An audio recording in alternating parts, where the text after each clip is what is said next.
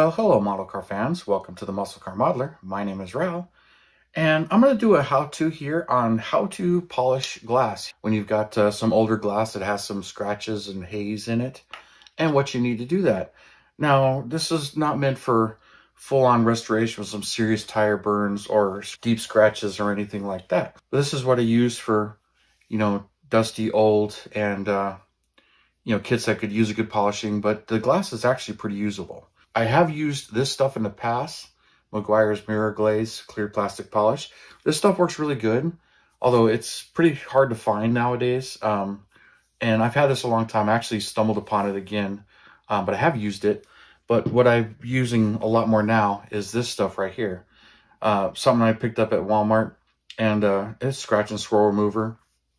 And it talks about what it has in it. But the big trick with these is look for something that doesn't have silica in it. So no silicone or silica, which that's a bit of an abrasive, and it does a pretty good job polishing. The problem with that stuff, if it has that in there, is it doesn't help paint stick. So it leaves a film behind. So if you're going to paint, it's not really good for that. And then microfiber towels. This is another brand new one that I cut them into smaller sections here and then soak them. But I use this for the actual polishing, and of course some water. So I got to get that in there to soak for a little bit. And of course, here's many pieces of glass. Another thing I got here is a regular paper towel, not paper towel, but face cloth to help dry it off. So while that soaks in there for a second, and I've got a couple here that I need for a specific project. My '68 Corvette here, I got all the glass for that. So that's this piece right here. You can see it's got some real fine scratches in it. If I can get there you can see. And of course it's two different back windows because it has two tops. So there's one and there's the other. But these are very, very light, but they're visible. So I'm gonna leave them, I'm not gonna leave them as is. I'll polish those up a little bit. But you get that from kits that are this old. This is from this kit from 1988, so 35-year-old kit. And then another one recently in my stash was picked up a few of these. And same thing, that kit's from 87. And here's the windshield that was in the kit right there. So it's got a number of scuff marks all over from bouncing around in the box. But the trick here is running my finger over and everything. I really don't feel them. So really nothing there that I can feel. So I know they're not deep scratches. But you got to be careful with some of these, and this has the back window for it as well. Same kind of thing, so I could polish that up and remove those very fine scratches. But it really doesn't take much. And I've got some older ones here from some miscellaneous kits or spares. And you can see there's looks like a super glue fingerprint there, or some sort of fingerprint there. But we'll see about getting that off. But this has some glue marks and everything in it. Then rear window from, I actually recognize this, one of the '69 Roadrunners, Johan kits. But it was glued in pretty good there. But the actual window is in a good spot. And it's got a decal there, so I'm kind of curious. Showed this one, another one that's just been around for a while. And this one's got a pretty good mark on it. But, none of these are really serious. So, but a couple of things. Let's get this out and wring out most of the water here, so that it's damp, but it's not dripping wet. So here we are. And then shake this, of course. Now, when you do this, you only need like a tiny little dot of it, like that. And be very careful on how hard you push on this, especially a windshield like this. Because if you push on it, it starts flexing, it develops stress cracks in it. And those become more visible too. So a lot of careful polishing and rubbing the two together, and then you can kind of see what's going on there. So just being very gentle. And the outside of the window is actually easier than doing the inside, but this one's really not too bad. So now just turn it around and do the inside, and just kind of use my hands and pushing them together, but not pushing real hard, but just enough where you can feel it working and see if it's working, and go back and forth. And You just go over it a couple of times, but keep checking your work to see where you're at. So here we are. Let's get this.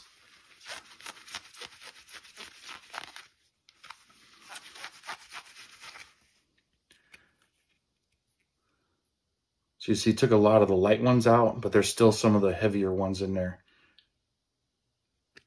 So definitely gonna need some more effort in that.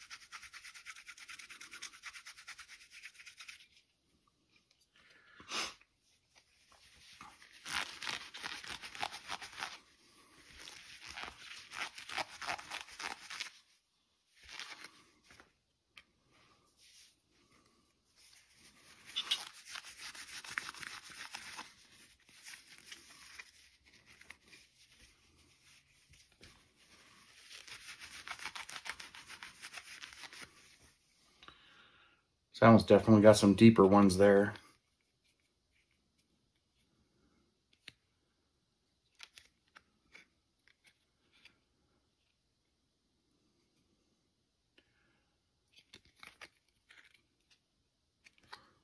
All right, let's get some more on there.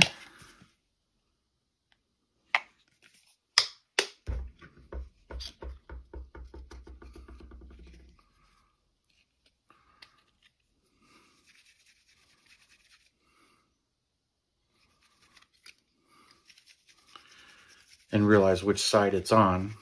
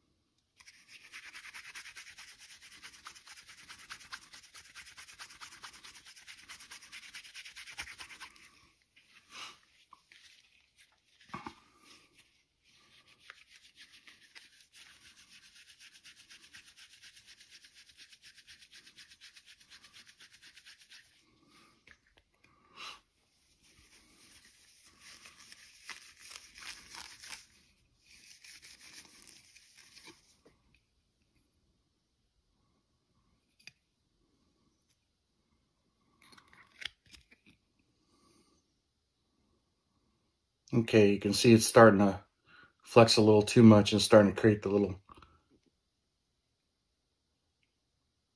flexing in it, which I've had this problem with the glass from this era and really flat glass like this doing this. So this isn't working out the way I would like it to.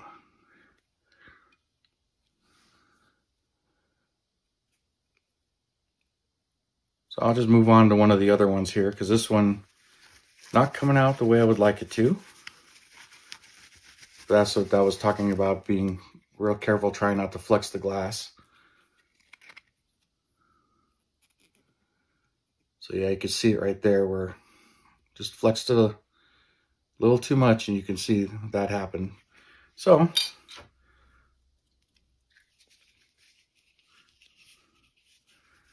and sometimes it's better just to lay it down on a flat surface and just go across like this. The only reason I'm really not doing that right now is because it shakes the camera and the table.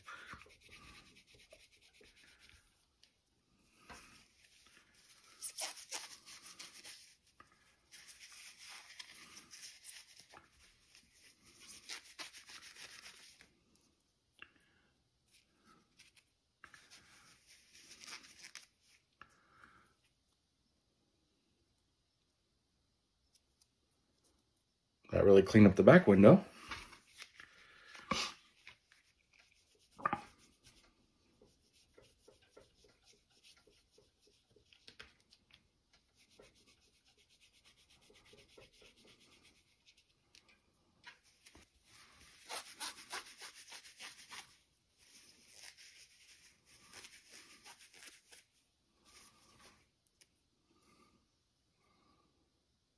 All right, cleaned up really nicely. This is the other back window, nice flat. You can kind of see a few really light scratches there. So that should come out really nice. Of course, having a flat one and doing it like this makes it real easy.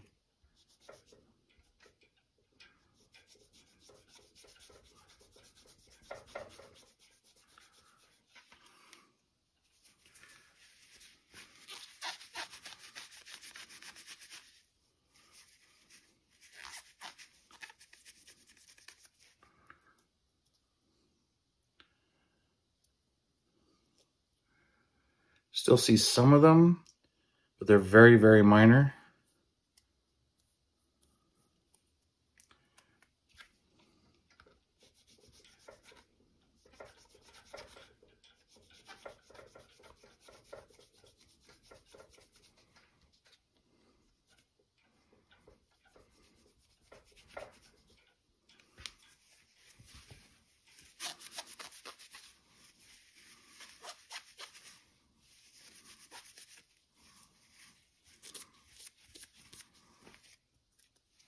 All right.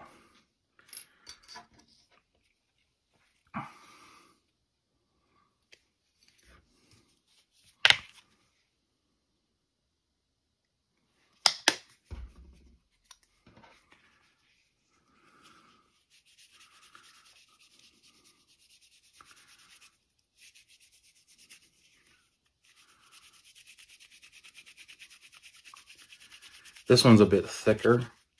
That's one of the thinnest ones that flexes really easily. And I've had that problem with some of those other kits of that same type.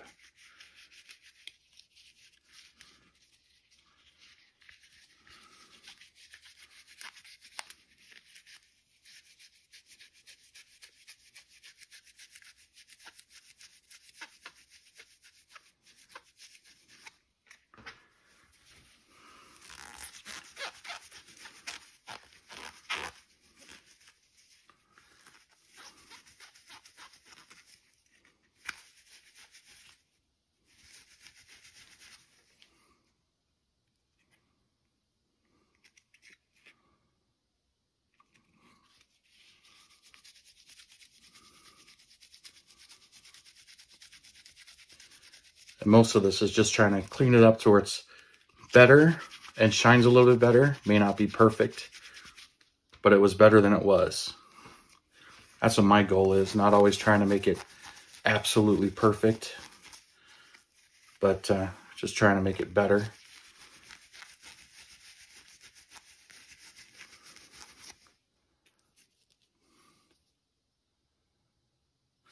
So we got some sort of blemish right in there, but it actually looks like it's in the glass because it's not in the shine, but you can see it.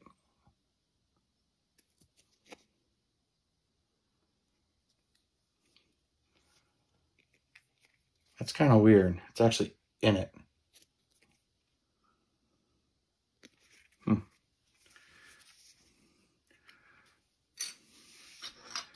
Let's see some of this really old glass. See what happens to that decal, if anything.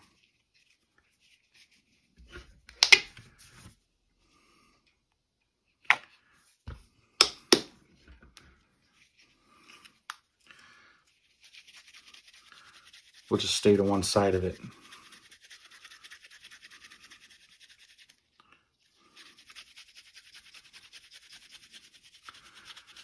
Because sometimes on these vintage rebuilders, it's just a lot of dirt on it, and this will just clean it up real nice.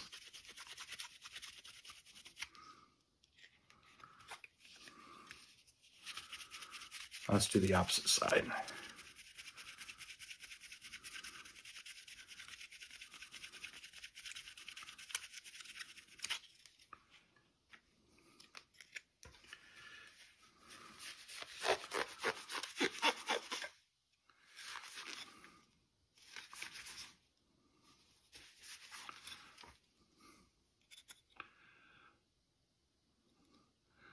You see the side I didn't do, even though it got wiped down a little bit, and the side I did do.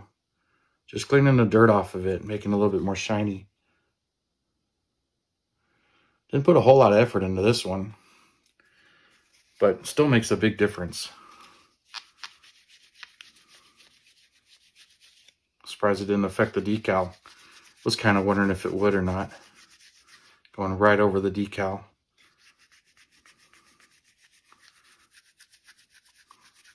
Surprisingly, that thing's on there too.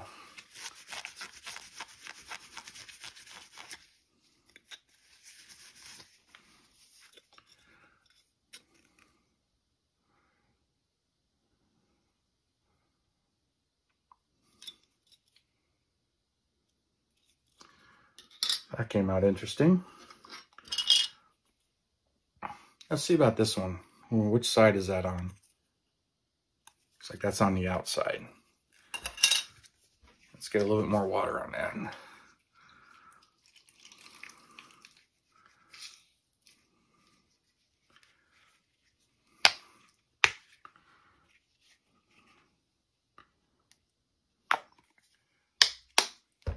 This will actually build up in this too, so I'll use these a number of times and then I'll just get another one.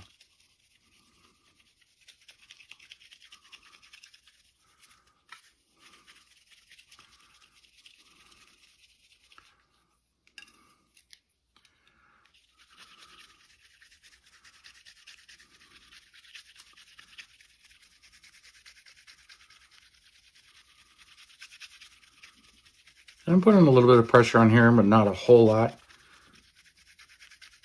Just mainly working kind of fast. Sometimes just taking your time and going slow will help quite a bit too.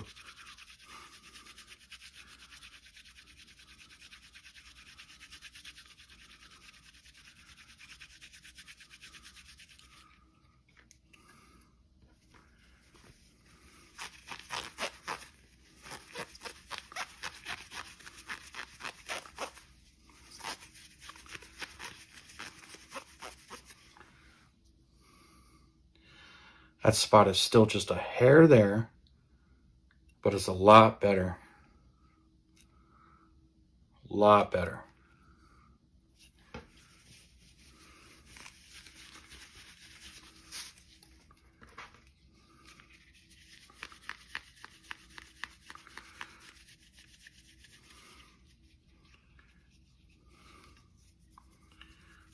I'm just concentrating on that one spot on purpose just to see if I can get that area a little bit better.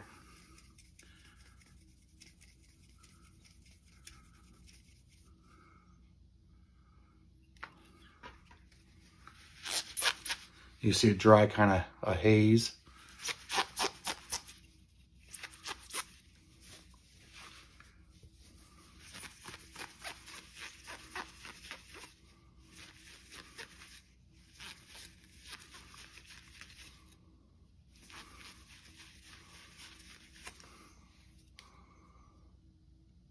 Yeah, I don't see that spot at all.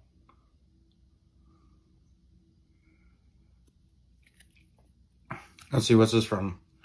74 Roadrunner. So NPC glass, but I think this is from a much more recent release.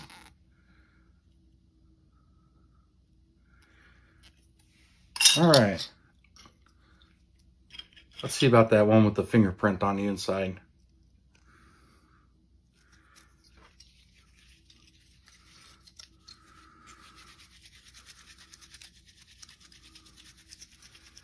These can be tricky with the vent windows, really getting in the vent window area right here with the thumb. And try not to get too aggressive with it. You know, you kind of get impatient and want to push harder. But I've actually cracked windows doing that too. And as hard as some of these can be to replace, that can be no fun. Especially when you got a 70s rebuilder or something very rare, but then you can use it to vacuum form a glass, which I've never really tried. I don't have a vacuum former, but something I've wanted to do.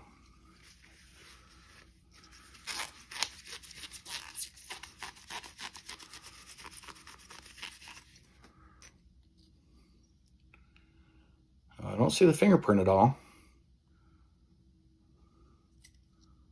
There's a glue mark on that side, and I didn't polish on any at all on the outside, just the inside, just to see if would change anything.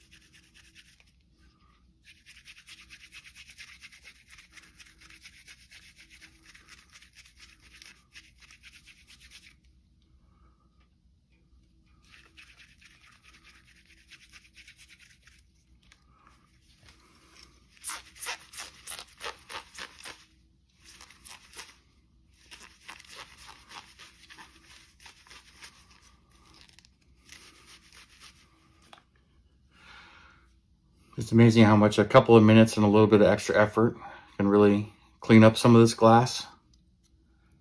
Maybe not 100% perfect, but I cleaned that up quite a bit. I'm not even sure what kit this is from. This was just from my stockpile of glass, but she cleaned up pretty nice. So I'm pretty happy with most of it other than this windshield, but I've had that problem with these more modern, thinner ones like this, where it'll do that. And, you know, that's really not as noticeable, especially when this one's gonna have a black interior. And, but I still gotta do something a little bit about that. But I've got a few of these, so may just get another windshield out of another one and see if it polishes out better than this one. But she's still usable, maybe not, you know, a show quality build windshield, but still better. But yeah, it's the only one I really had an issue with tonight. But I've been doing this a while. I got to do the rear window too, but I'll finish that up here. But just showing you, you know, cleaning it up and polishing them up a little bit, and you know, especially when you got a vintage kits, it really helps quite a bit. And may not make them perfect, but makes them a lot better. And you know, with the polish on it and getting any of the dust and dirt and fingerprints off of it, really helps and really makes it shine in the photos and everything. So while they look really good in my photos and video, it's a lot better than that. You know, you can try that with glass cleaner, but you know, it'll make that look even better as well.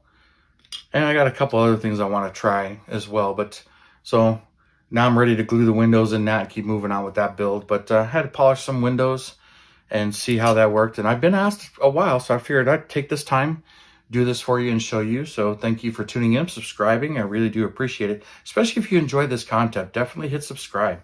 And you guys, you have a wonderful weekend, and I will see you next Saturday.